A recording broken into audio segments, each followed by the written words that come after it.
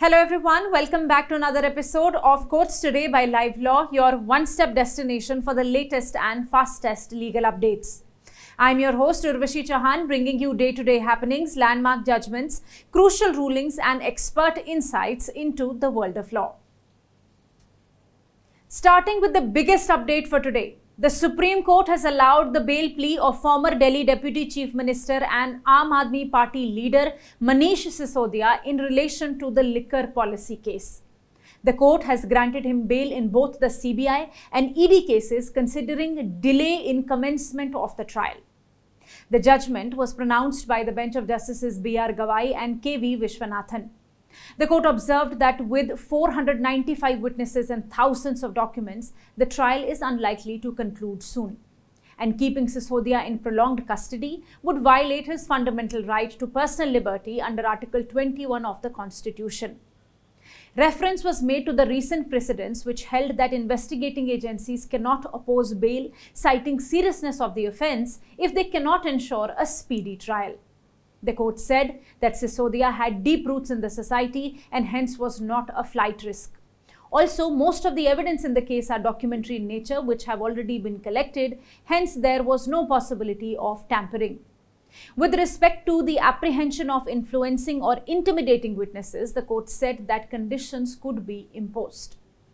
Significantly, while the court held that there was no error on the part of the trial court and the High Court as regards merits of the matter, it held that they erred in not considering the aspect of delay in trial. The court said that the trial court and the Delhi High Court should not have ignored that prolonged incarceration and delay in the trial should be read into sections 439 of CRPC and 45 of PMLA. It stated that trial courts and high courts tried to play safe in bail matters and have forgotten that bail is the rule and jail is the exception. The court has also observed that delay cannot be attributed to Sisodia and that he cannot be faulted for filing applications for inspection of the documents, including the unrelied documents of the prosecution, as they are necessary for ensuring fair trial. After the judgment was pronounced, Additional Solicitor General S.V. Raju requested the court to impose certain conditions, like imposed in the Arvind Kejriwal case, that he should not visit the Chief Minister's office or the Delhi Secretariat. But the bench rejected this request. As bail conditions, the court has asked Sisodia to furnish bail bonds for a sum of 10 lakhs with 2 sureties of the like sum and to surrender his passport. He has also been asked to report to the investigating officer every Monday and Thursday between 10 to 11 a.m. To know more about this court and court's observation or background of this case, you can visit livelaw.in. In another important update from the Supreme Court, it today stayed the instruction issued by a private college in Mumbai banning wearing of hijab, cap or badges by students on campus. The bench of Justices Sanjeev Khanna and Sanjay Kumar was hearing a petition filed by Muslim women students of N.G. Acharya and D.K. Marathe College of Mumbai. The petitioners approached the Supreme Court challenging the Bombay High Court's judgment delivered in June, which had upheld the college's instructions. At the outset, the bench expressed surprise at the condition imposed by the college. It questioned the rule intended to hide students' religions and asked that whether the names of the pupils would not disclose their religion. Justice Kumar also questioned why this rule was introduced after many years of the college's operation, which started in the year 2008. When senior advocate Diwan argued that face covering niqabs or burqas hinder interaction, the bench agreed with this and said that face covering veils should not be allowed in class. So, it did not interfere with that part of the instructions preventing the use of niqab. Further, the bench issued a notice on the petition and clarified that the stay order should not be misused. The college can request changes to the order if misuse occurs. Coming to the latest development in the Krishna Janmabhoomi Shahi Eidgah Mosque dispute. The Supreme Court today extended the stay on the order of the High Court for inspection of the mosque by a court commissioner. The stay has been extended till November now. A bench of Justices Sanjeev Khanna and Sanjay Kumar heard 3 special leave petitions. 2 were from Shahi Eidgah Mosque Committee and the Uttar Pradesh Sunni Central Waqf Board, challenging a May 2023 Allahabad High Court order which transferred to itself cases regarding the dispute from Mathura Court. The third petition by the Mosque Committee challenged a December 2023 order allowing a court commissioner to inspect the Shahi Eidgah Mosque. Opposing the pleas, advocate Vishnu Shankar Jain on behalf of the deity and Hindu worshippers argued that the matter has become infructuous as the Allahabad High Court recently dismissed a plea filed by the Mosque Committee challenging the maintainability of 18 suits preferred by the deity Lord Krishna and Hindu worshippers. If you remember, the High Court on 1st August rejected the contention that the suits were barred by Places of Worship Act, Limitation Act or Specific Relief Act, and held that all 18 suits were maintainable, paving the way for them to be heard on merits.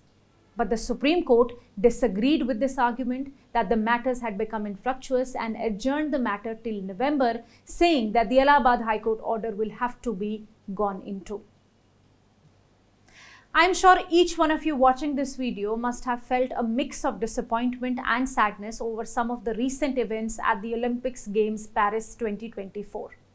Indian wrestler Vinesh Phogat made history by defeating defending world and Olympic champion Yui Sasaki from Japan, marking Sasaki's first international loss.